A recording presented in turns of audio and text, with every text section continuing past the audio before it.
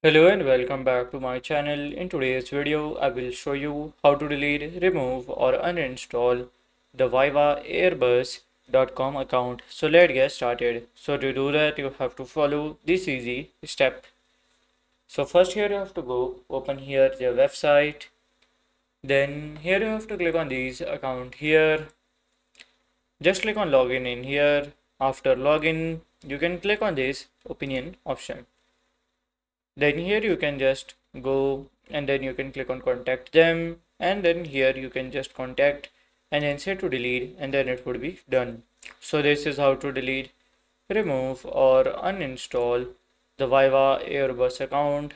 And if you find this video helpful, make sure you like, subscribe and share the video. Thank you for your watching.